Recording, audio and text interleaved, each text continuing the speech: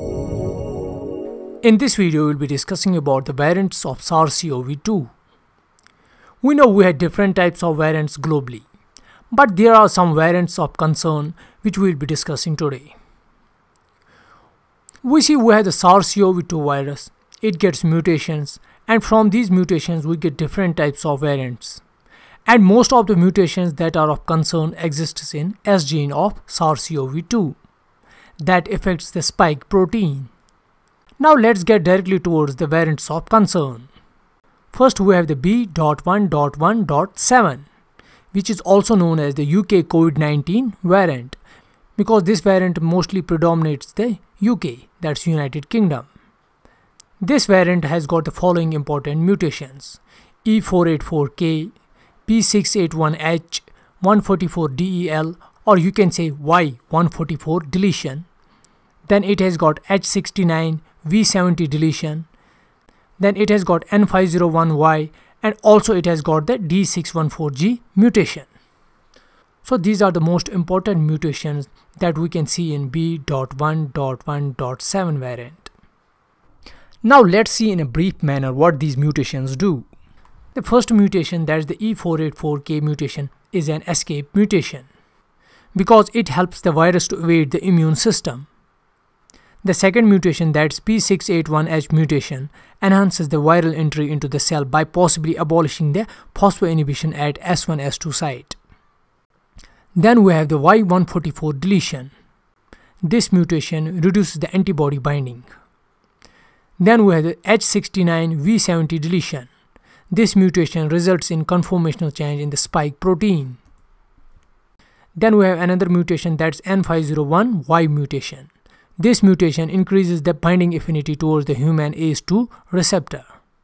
And last important mutation, that is the D614G mutation, that's also present in the spike protein. It reduces the S1 shedding and increases the infectivity of virus. Now let's get to the second variant. It is the B.1.1.318 variant. This one is also predominantly present in United Kingdom. This variant has got the same important mutations in spike protein like E484k mutation, P681H mutation, Y144 deletion, D614G mutation.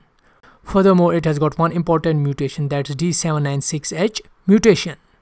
It's an adaptive mutation which helps to escape some convalescent plasma antibodies. And then we have 6970 deletion mutation in spike protein that compensates for some loss of fitness due to above mutation, that is D796H mutation. Then we have another variant of concern, that is B.1.351 variant. This one is also called the South African variant.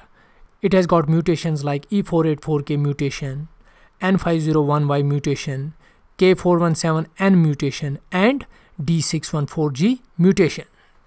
The K417N reduces sensitivity of virus towards antibodies and also increases the binding affinity towards the ACE2 receptor.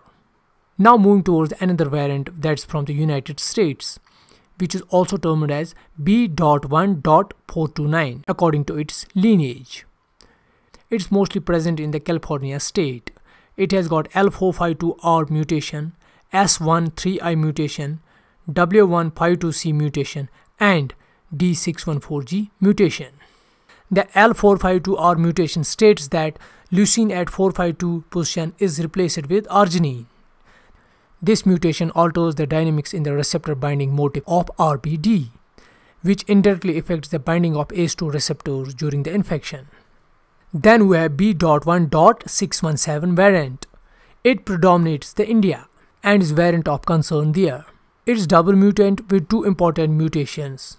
One is the E484Q mutation and second one is the L452R mutation.